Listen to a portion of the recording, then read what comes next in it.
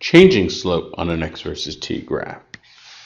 So suppose now we have our position axis and our time axis, and suppose we have motion of a particle that looks like this.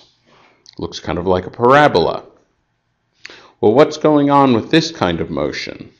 Notice that at some stages here, toward the beginning, the slope is lower.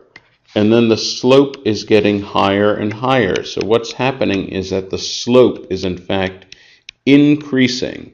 Unlike a straight line which has a constant slope, this is a curve that has an increasing slope.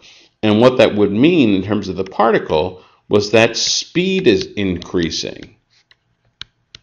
And of course, when speed is increasing, the word we use for that is acceleration.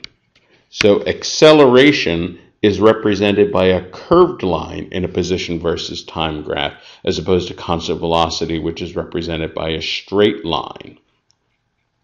Notice also one of the properties we can talk about the curve. The curve has what we call concavity. And you may remember that convex are things that are pointing out and concave are pointing in. So for example, this is a lens that would be concave on both sides. It is curved inward on both sides. And so this side of the graph has concavity, and of course this side of the graph faces up. So we could call this a concave up graph. And that also is another way to describe acceleration. It's another way to describe the condition of the slope increasing or the speed increasing.